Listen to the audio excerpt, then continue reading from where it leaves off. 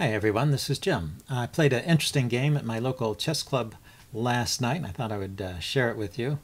One of the things that was interesting about it was that it was the same opening exactly as in my most recently uploaded Blitz video. So if you're watching this later, I'm referring to my Blitz game number 854.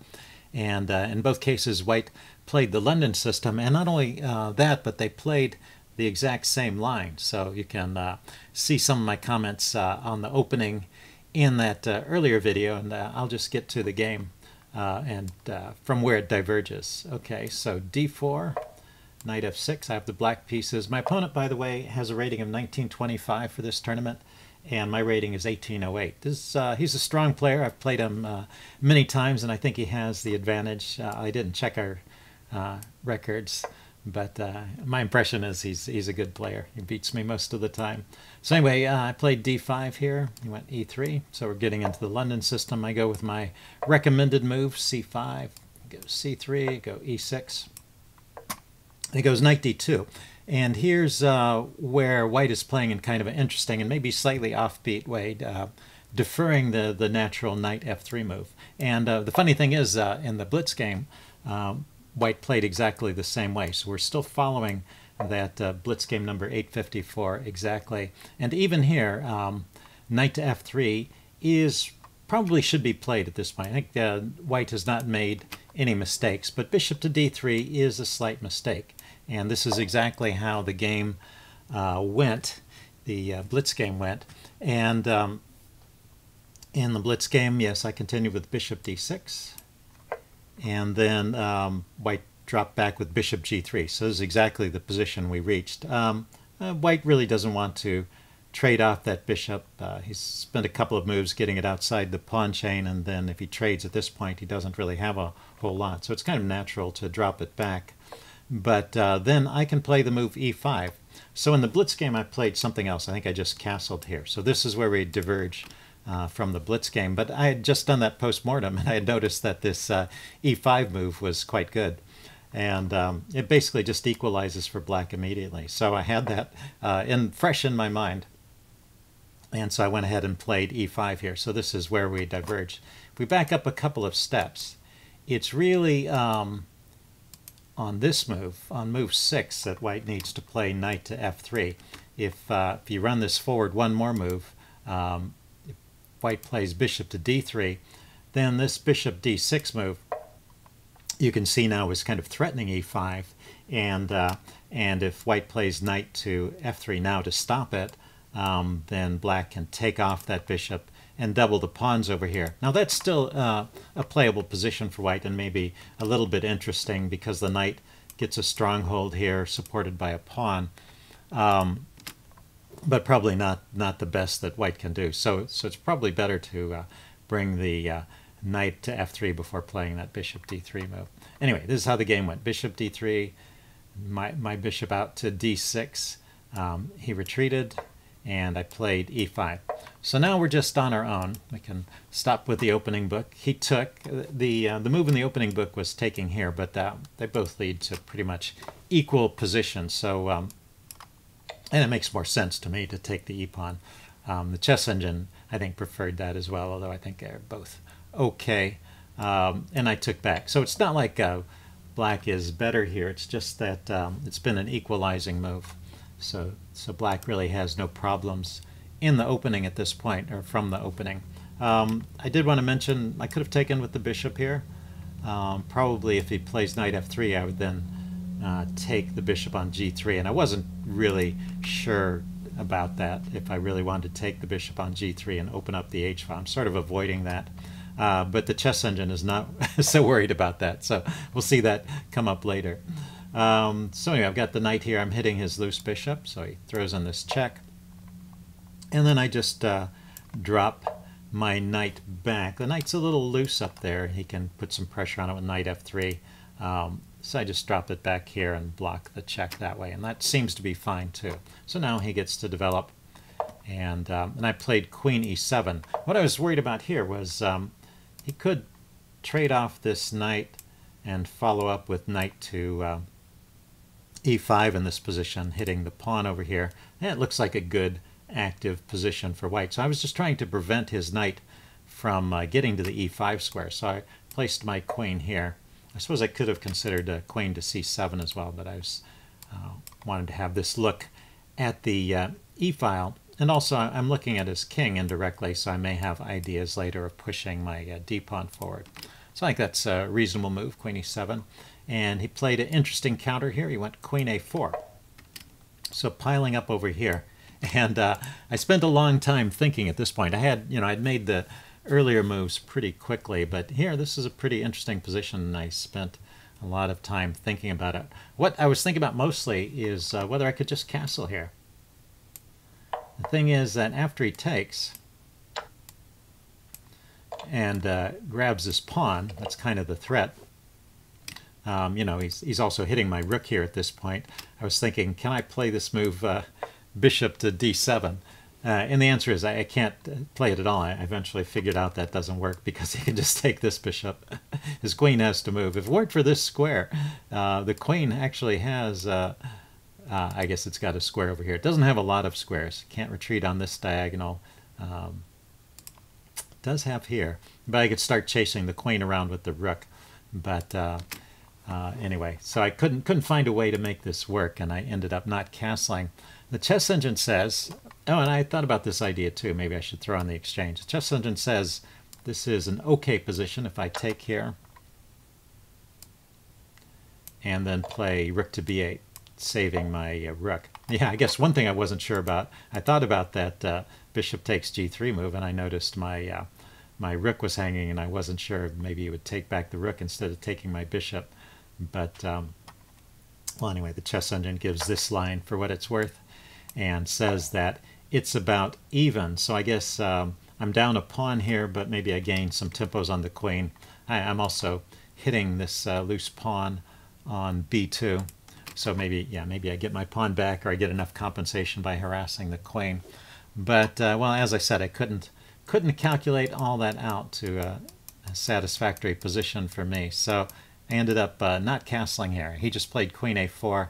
And so after long thought, I eventually just defended with bishop d7. And this is okay, but he gets to castle here, and now he gets this pressure along the d file.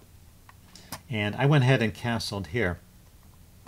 And at this point, the chess engine is once again recommending the exchange. So take here. This time there's no big alternative. He should really just take back. Then I castle. And the queen can run over here to h4. Starting to pile up here, and I can play a move like rook to e8. This unpins my knight. The queen was maybe a little bit loose there if the bishop trades off this knight, so the queen's undefended. So, and it also gives the king a flight square if it needs it. Anyway, the chess engine says this is an okay position for black, and it actually would play that way rather than castling immediately. It's not so clear to me as a human player. I just don't like to open up my H file and give my opponent a free attack here. So I was not inclined to play that way. So I went ahead and castled here. Like I said, I'm just avoiding this bishop takes g3 move, especially now that he's castled queenside and he gets a rook here. So I castled, and at this point he plays in an interesting and very forcing way. So he starts by taking the bishop here. Maybe this is why the chess engine liked liked the idea of me trading, because my queen now has been dragged onto a file where his rook is. And then he can play the very interesting move knight e4, and the chess engine also verifies this is the best move in the position. Before we get there, I was thinking about the move knight c4, and I thought this wasn't as good. And the chess engine agrees. I was planning to just drop my queen back here if he plays there. I can't take it because of the pin, but I can drop back, and then the knight has to move, and maybe it could go to a5. That was a suggestion and a move I was thinking about when I was calculating, and this turns out to be pretty even. Let's see, how's it go? Yeah, queen takes here to get the piece back, and then b6 to kick the queen away, and the material is even. Maybe the queen is a little bit oddly placed over here. The chess engine gives a slight edge to black. One point here is, compared to the game, I now have a tempo after his queen moves, I have a tempo to get my queen out of the way off of this D file where there's a pin, and that makes my play a little bit easier. So knight c4 is not good. It leaves black in a good position. But knight e4 is very interesting. I guess I saw I could play knight e4, but I thought I would just take it, and it would be no big deal. But he can take back, and he did. And you know, once again exploiting the pin. So so if I take his queen, I didn't play this, but if I take his queen, he takes my queen. And if I keep taking, this is kind of the way I was thinking about it during the game. This is just not good. I could take here, his rook goes here, and now it's my turn, but I have two pawns that are under attack. It's my turn and I'm a pawn up, but I have two pawns that are under attack, and I can't save both of them. Maybe I can't even save either of them. And plus this knight is going to be loose after he takes the G pawn here. It's just a position where white is better, and his rook is active on the 7th rank. Yeah, so I definitely don't want to go for that. The chess engine here, instead of continuing to take, would play bishop to e8. And after this exchange, bishop takes c6, bishop takes, and knight e5. Once again, white is slightly better, although not as much better as in the other line. But in either case, it seems like taking the queen is a bad idea. It leads to an advantage for black. And then there's the move I played. I played knight to e7, defending the pawn. And that's not good either, it turns out. But there is one good move that black has here. So if you want to put on your thinking caps, this would be a good point for you to see if you can find the best move for black in this position.